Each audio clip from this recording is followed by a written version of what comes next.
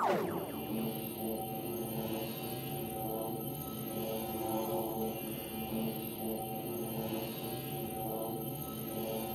everyone, welcome to Ms. Sawagid's math class. Today we will be talking about a special system of linear equations. For us to understand that, let's review what we already learned about a system of linear equations. System of linear equations, they have at least two equations in the same variable. Watch how equation 1 has x, equation 2 has x, same thing, equation 1 has y, and equation 2 has y. Those are the two different kind of variables. The value of x and the value of y in both equations are the same, and that's the solution. We also learned how to solve a system of linear equations three different ways. Graphically, which means by graphing the two equations on the same coordinate plane where the two lines intersect, that would be the solution. Or algebraically, using substitution, following the steps, or elimination, following those steps, and the solution is the value of x and y, which is the solution that makes both equations true. So what makes a system of linear equations special? Think about this. Is it possible to find a solution to every single system of linear equations? Let's find out. To answer that question, let's find out using different scenarios of two cars driving on the street at specific speed and starting at specific location. You have the Chevy Camaro, the yellow car, and we have the Chevy Equinox, the white car driving on the street.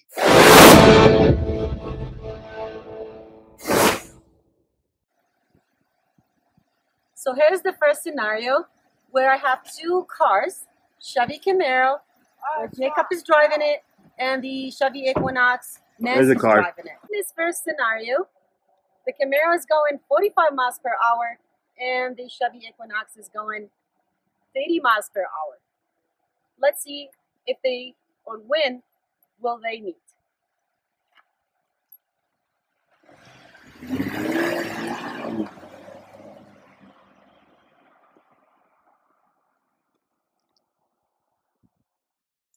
So the first scenario was the Camaro going 45 miles per hour, the Equinox is going 30 miles per hour. Both cars started at the same location.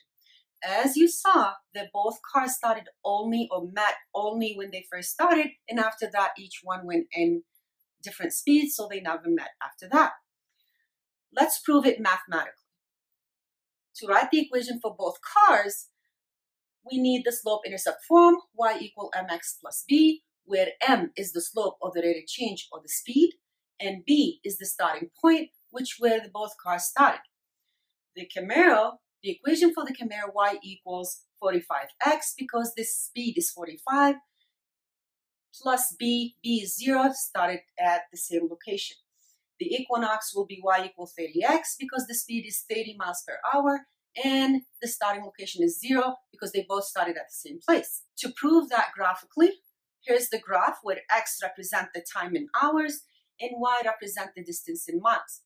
To graph the equation for the Camaro, which is the red line, I wanted to start from 0, 0, because b equals 0, and then the rate of change is 45, so go up 45, write 1, that's 45 miles per 1 hour. Connect those two dots, and the red line is for the Camaro. Now, let's graph the Equinox. Start from 0, 0 again with the blue dot, and the rate of change is 30, so go up 30, write 1, that's 30 miles in 1 hour, and connect the line. So the blue line is for the Chevy Equinox.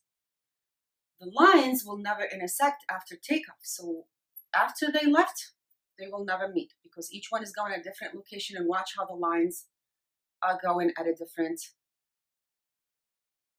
steepness. So there is one solution, which is the 0, 0, the origin. Now let's prove it algebraically using elimination. Write both equations, since they already lined up, the y under the y and the x under the x. They have the same sign, so I subtract them. Subtract the y minus y is 0. 45 minus 30x is 15x. Now isolate x, which is the time. By dividing both sides by 15, you end up with x equals 0. So that's 0 hours. Now, how do I find the distance when they met? Choose one equation, and I chose y equal 45x. Substitute the value of x in the equation to find y. So y equal 45 times x, which is 0, gives you y equals 0. So the distance is 0 when the time is 0, and that is your solution.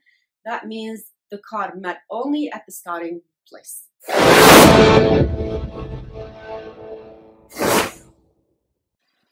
Okay, now the second scenario where the Chevy Camaro is going 25 miles per hour and the Chevy Equinox is also going 25 miles per hour. The question is, when will they meet? Let's find out.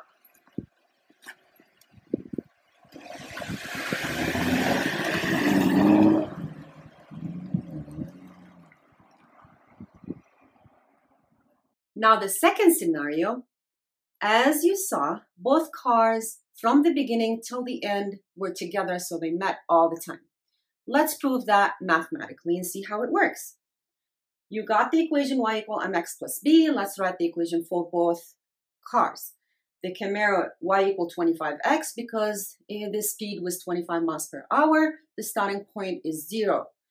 The Equinox would be also y equal 25x because the speed was also 25 miles per hour, and they both started at the same location, which is the starting point is 0. Now, graphically, we'll graph both equations on the same line. Start from 0 for the Camaro and then go 25 miles per 1 hour. Put a dot, connect them. The red line is the Camaro.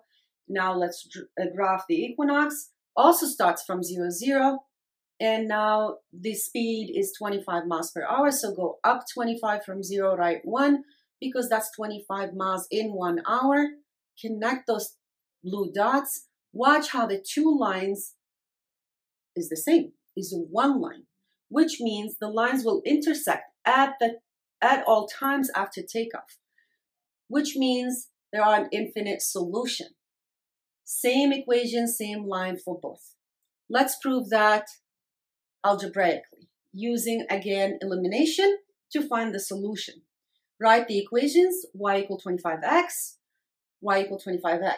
Since they already lined up, elimination would be the easiest one. Subtract both equations, you get 0 equals 0. Now think about that. Is it a true statement? It does 0 equals 0. Yes. Which means infinite solution. And that's how we prove it mathematically. That means they will always meet all the time. And that's what infinite solution means, always. Now here's another scenario which I'm not able to tape because the Camaro is going 45 miles per hour and the Chevy Equinox is going 45 miles per hour, but it's 30 miles ahead of the Camaro. So they don't start at the same location. The Equinox is 30 miles ahead of the Camaro. Will they meet? Or when will they meet? Let's find out by writing the equation and solving it graphically and algebraically. Again, it's in slope-intercept form, where m is the speed and b is the starting point. So the Camaro is going 45 miles per hour, which means the slope is 45. The starting point is 0. So 45x, the Equinox is y equal 45x, which is the slope, plus the starting point, which is b, which is 30 miles ahead of the Camaro. Now, to graph both equations, again, start with the Camaro, and you start from 0, 0, and then you go up 45, right 1. That means you went 45 miles in 1 hour, and then draw a line through it. The red line will represent the Camaro. Now, the Equinox is y equal 45x plus 30. So let's start from 30 on the graph. That's the 30 miles ahead of the Camaro. And from 30, use the speed, which is 45 in 1 hour. So from 30, go up 45, and that gets you to 75. And then in 1 hour, so the Equinox went 75 miles in 1 hour, where the Camaro went only 45 miles in 1 hour. Will the two lines intersect? Never. They will never intersect, which means there's no solution. There isn't a distance or a time. They both will meet. Now let's prove it algebraically, again using elimination. Write both equations and subtract them. Y minus y is 0, bring the equal sign down, 45x minus 45x is 0, plus, there's nothing, which is 0, minus 30 is negative 30, bring that negative 30 down. Now simplify that, 0 equal negative 30. Can 0 equal negative 30? Absolutely not. 0 does not equal negative 30, which means not a true statement, which means no solution. There isn't a distance, there isn't a time, both cars will meet. And if you think about it, they started at a different location, they go on the same speed, there's no way they can meet. And that's what no solution means. In conclusion, is it possible to find a solution to every single system of linear equations? Absolutely not, because we just found out there's something called no solution and infinite many solutions. So let's see and recap everything we learned so far using this table. You have one solution, no solution, or infinite many solutions. And all that depends on the slope or the rate of change, the y-intercept, which is the starting point, whether you choose to graph it, where would those two lines intersect, or algebraically, would you get a true statement or not? So let's discuss this one at a time. If you get one solution, you have different slope and the same y-intercept, you'll get one solution. Different slopes and different y-intercept, you'll get one solution. If they graph, they intersect at one point, and if you solve them algebraically, you are able to find the value of x and the value of y as a number. Now let's discuss no solution. If the slope is the same and the y-intercept is different, those two lines when graphed are parallel lines, they will never intersect. And when you solve them algebraically, you will get not a true statement. All that means no solution, never. Infinite many solutions, if the slope is the same, the y-intercept is the same, that means it's the same line. They will always intersect, not just one point all the time. And when you solve them algebraically, you will get a true statement, which means infinite many solutions. That means always. That's it for today's lesson. We are able to solve a system of linear equation graphically or algebraically, or maybe I'm not able to solve it at all because there's something called no solution, which means never. Thank you for watching. Have a great day.